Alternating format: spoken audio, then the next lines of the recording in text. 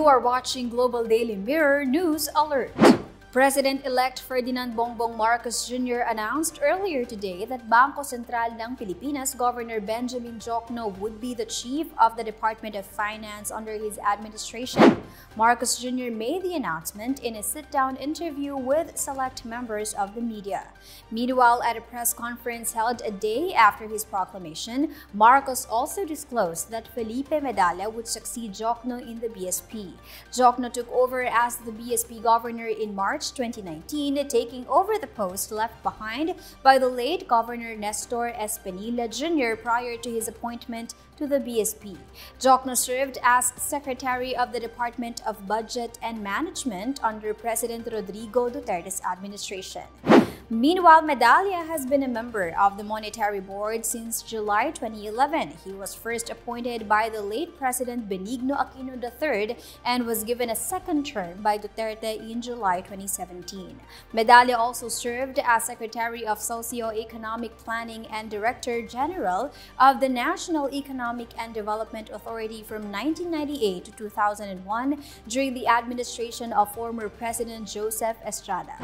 President-elect Ferdinand Bongbong Marcos Jr. has tapped Fred Pascual and Manny Bonoan to lead the Department of Trade and Industry or DTI and the Department of Public Works and Highways or DPWH respectively.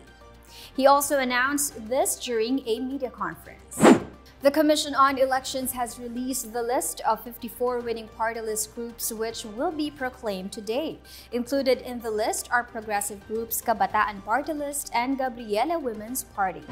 The Intertropical Convergence Zone or ITCZ is affecting the southern section of Mindanao. Davao region will have cloudy skies with scattered rain showers and thunderstorms due to the prevailing ITCZ. Metro Manila and the rest of the country will have partly cloudy to cloudy skies with isolated rain showers or thunderstorms. On Wednesday, Pasay City records 41 degrees Celsius heat index. In the port area in Manila recorded 40 degrees Celsius. Highest heat index recorded yesterday was 50 degrees Celsius in Catarman, Northern Samar at around 11 a.m.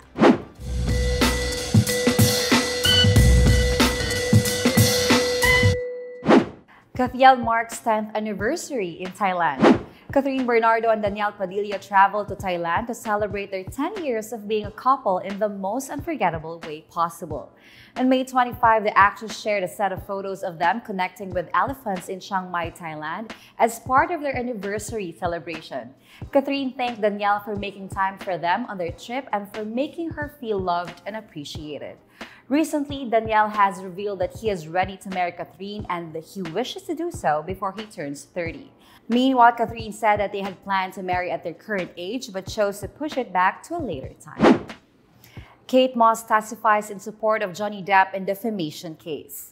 Kate Moss testified by video for just 3 minutes on May 25 in the Johnny Depp-Amber Heard defamation trial, dispelling a rumor that Depp had pushed her down a flight of steps when he was her boyfriend in the 1990s. The supermodel told the court in Virginia that she and Depp had been in a romantic relationship from 1994 to 1998. Moss said Depp had not pushed her down the stairs. Asked if at any point in the relationship he had pushed her in that way, Kate Moss said no.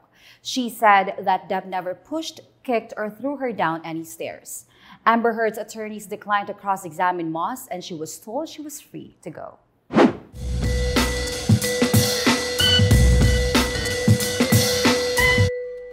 That's the latest for this hour. Subscribe to Global Daily Mirror YouTube, Facebook, and Instagram. Visit www.globaldailymirror.com. This has been Leslie Ordinario. Good afternoon.